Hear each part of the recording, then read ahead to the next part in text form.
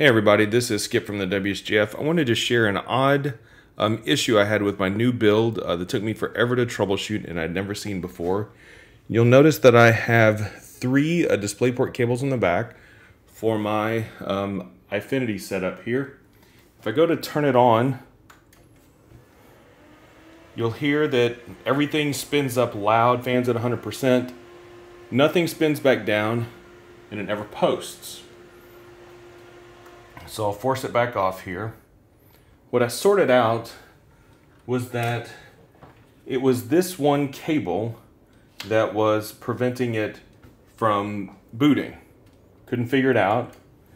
But I did sort out that if the cable was unplugged, it would post.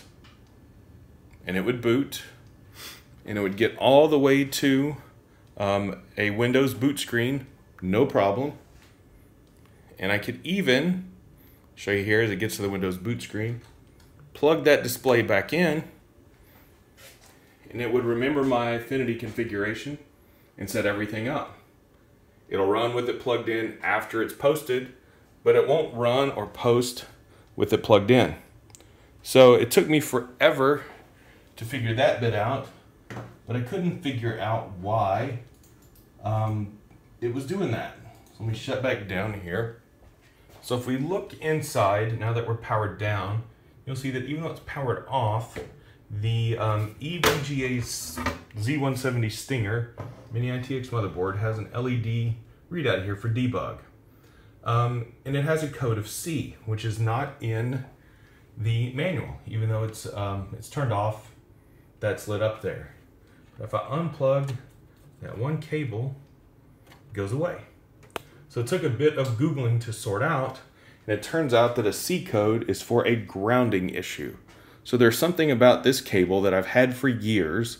It's an old monoprice cable that I got when I first started doing 5x1 Eyefinity. So we're talking years ago, and it's probably been plugged and unplugged hundreds and hundreds of times as I've tested and reconfigured and done stuff.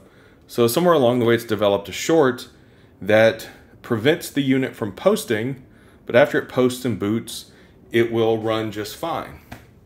So I picked up some new cables from Excel. So I've got the three new cables in.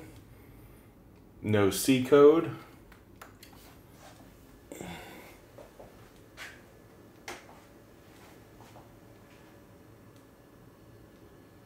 there she posts.